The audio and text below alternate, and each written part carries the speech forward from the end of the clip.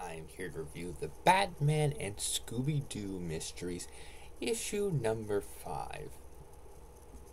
And this is a really good one. What I like about this issue is that it's actually a sequel to a classic Scooby-Doo episode. In episode of the original Scooby-Doo series, Scooby-Doo, Where Are You?, they dealt with Dr. Jekyll and Mr. Hyde.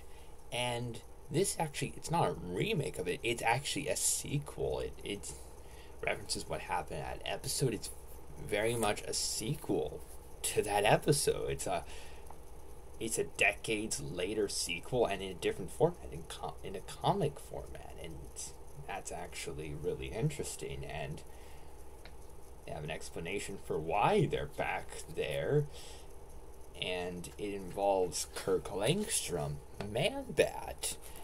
Kirk Langstrom going there, and that Kirk Langstrom and Man-Bat, that fits in very well with Dr. Jekyll and Mr. Hyde. So it's actually a great idea for a crossover for a Batman Scooby-Doo comic. So I felt like, of the Batman Scooby-Doo comics, this had one of the more interesting stories, as it's really and it really feels like a Scooby-Doo Where Are You crossover with Batman the Animated Series. That Man-Bat design, Batman the Animated Series, for the very first episode on leather wings, that's what that's like. And Batman's design changes a lot in these comics with what the design they use for Batman.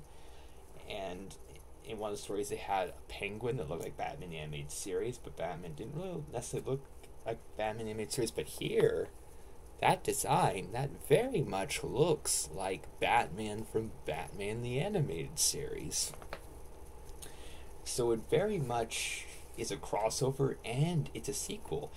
It feels like a sequel to the Scooby-Doo episode from Scooby-Doo Where Are You? With Dr. Jekyll and Mr. Hyde, and also a sequel to the very first episode of Batman the Animated Series on leather wings. And it's great. It's actually really clever writing and a very good follow-up to both of those episodes. And crossing over Dr. Jekyll and Man-Bat, that was brilliant.